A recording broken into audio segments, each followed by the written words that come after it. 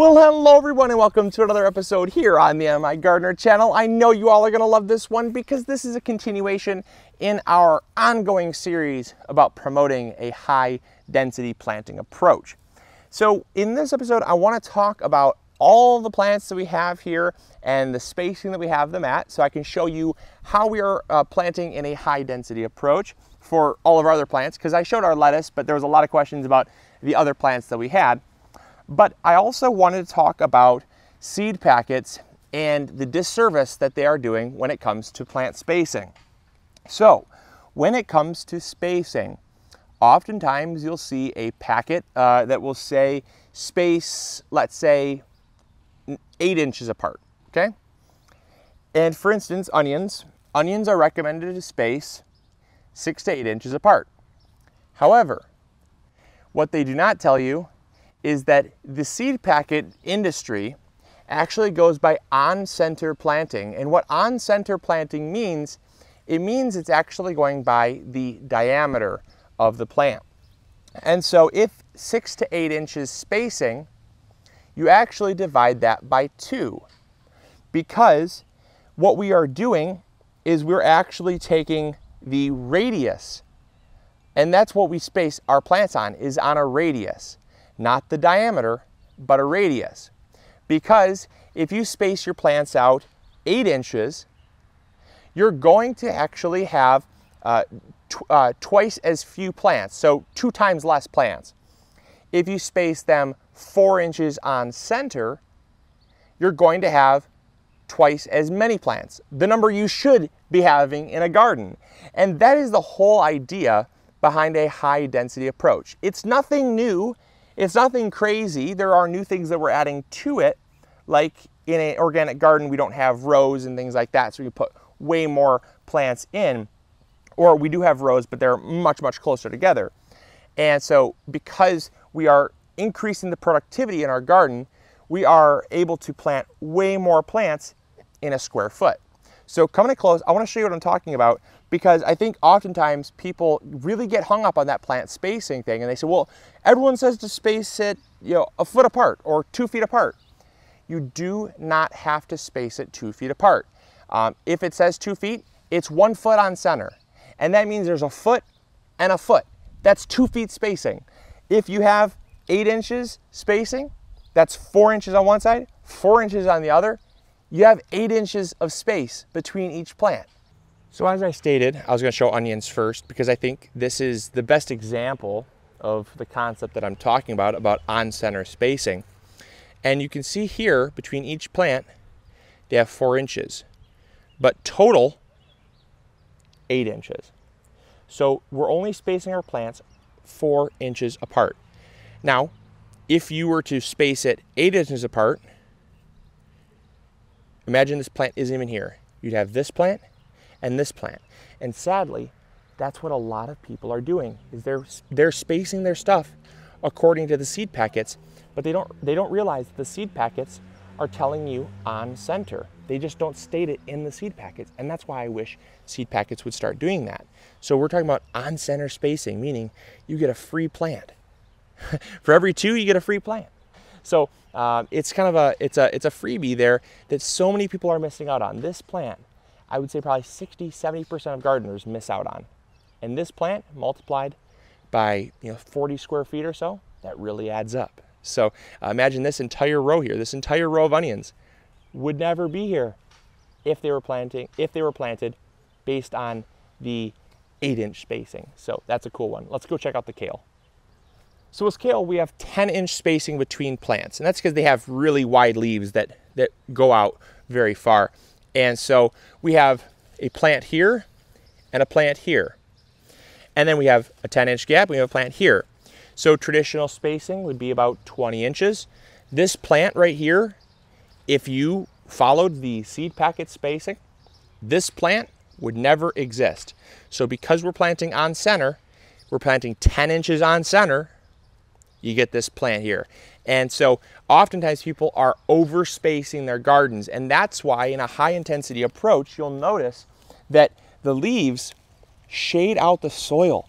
And so here you have soil that is not being mulched, but let the leaves go back, it's being mulched by leaf cover, meaning the weeds can't compete. And so the weeds can't have access to sunlight. They don't have access to the water. The plants have grown up. They have access to the nutrients. They're allowed to grow in the plants, and the weeds are not. So this is a great way to minimize the weeds in your garden and get extra plants that you normally never have. So let's move on over to the peppers. Let's check that one out. As you can see with our peppers, we have about 11-inch spacings between each plant. So they're planted in a kind of a 4-eyed dice pattern. What you could do is, if you have, these are large pepper plants. If you have some of your smaller ones like Tabasco, some of your smaller peppered plants, you can actually plant a 5-eyed dice right here. Because these are bell peppers, they grow really large, have large fruits on them, and airflow is really important to have. We don't have that type of luxury, but like I said, depending on the type of pepper plant, you can plant a 5th one right here. Meaning, you not only get this row here free, because this is typical spacing, or I mean this is what people typically space their pepper plants. You would not have this row, but then as a bonus, you also not have a plant here and a plant here and a plant over here, so you'd be getting another extra row that is not ever thought of. So having the right type of pepper plant also will increase your yields even more. So again, this is just because we're growing a really large fruiting pepper that we have to space them out in a block of 4 instead of a block of 5. Here are our tomatoes. Now, a lot of times people will try to plant their tomatoes closer, thinking that they can cram them together. We've tried it before. Trust me, it does not work. You really can't space your tomatoes that close together because tomatoes need tons of airflow. But still, regardless, we are actually spacing them. These are about 1.5 times closer. So they're not twice as close. They're about 1.5 times closer. So they have about 1.5 feet space between each plant, and that the typical spacing is 2 feet apart. So over the course of the whole bed, we're able to fit about 2 more plants per bed, which is not a huge gain, but it's definitely a gain nonetheless, because you don't need 2 feet per spacing, especially if they're spaced 1.5 feet on center. And here is our zucchini. Are you gonna get the airflow that's required to let the plants dry out? Absolutely. Because of the fact that we grow in a raised bed, the plants are elevated, allowing for airflow to get underneath the leaves. They have a really good rich soil. And so because we have the spacing, normally they say 3 feet spacing, 1.5 feet per plant, folks. 1.5 feet on center, but it's also 1.5 feet on center diagonally. So remember how we talked about peppers, how you could sometimes, depending on the plant, get a 5-eyed dice going, a block of 5. This is what we have going here. So in 16 square feet, 4 by 4, we actually have 5 plants. So that is, that's basically 3 feet spacing, but it's a 1.5 feet on center, folks. So here's another amazing example. And because of this, we're actually able to get 1, 2, 3, 4, 5, 6 extra plants. So unbelievable, unbelievable. So, all right, that's another good example. Let's go over and check out the broccoli and cabbage. This one's gonna blow your mind. This one is incredible. So this is our broccoli and cabbage bed. Now you're probably looking at this and you're thinking, what on earth is Luke on? What is he doing to his beds? These are way too crowded. Absolutely not, folks, absolutely not.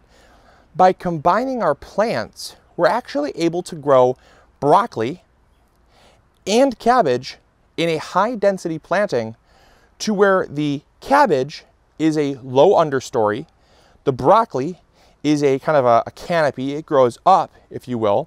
So they don't compete for space at all because they're on 2 different size levels.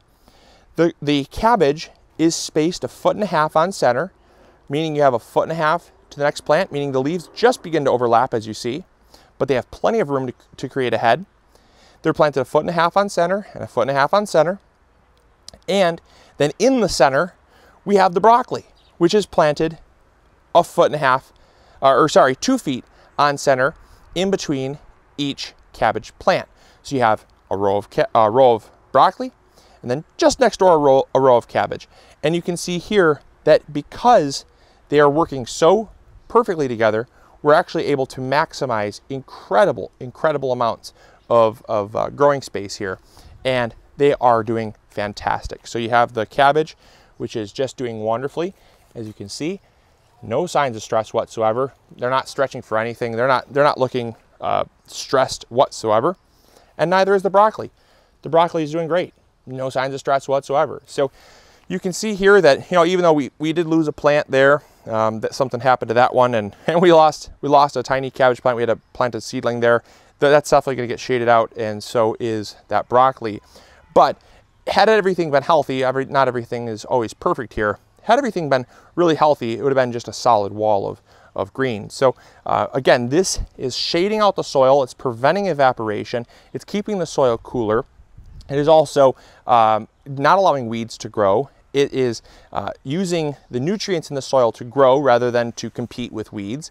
And it's actually benefiting from each other because the broccoli is shading the cabbage. The broccoli is an earlier maturing vegetable, meaning when the broccoli matures, we'll cut the broccoli, harvest that, and then allow the cabbage to finish growing once the cabbage leaves are fully grown. So this is a perfect example of just how close things can be, and how in a normal garden, this would be considered absolutely insane. So there you go. There is how to plant on center, and also a overview of our densely planted garden. Hopefully you all enjoyed. Hopefully you were inspired to try this. And even though it might be a little bit late for some people, it's okay. You can learn for next year, and that's what I always say. I see so many people discouraged in the comments saying, "Man, I wish you would have done a video on this sooner." Well, I'm sorry, but I can only do a video as fast as I can do a video, and sometimes it's too late for some people. But take that information. If you can't throw a couple plants in there now, take the information and apply it next year. And the videos don't go away, folks. So add them to your Save playlist, or pin them to your Pinterest boards, or whatever you guys like to do to keep the videos in the back of your mind until they're relevant again. So hopefully you all enjoyed. Hopefully you learned something new. Please do remember to like this video. That helps us out a ton. I don't like to repeat myself, but if there's one thing I can repeat, please like this video. It is a massive, massive help to get these videos out and share them with more people. And YouTube likes to see you interacting with our videos. And if you did like this video, comment below and tell me what you liked. I really do appreciate that as well. It helps me out as a creator. So to help you to get more videos like this and more content that you enjoy. So as always, this is Luke from the MIgardener channel reminding you to grow big or go home. See ya. Bye.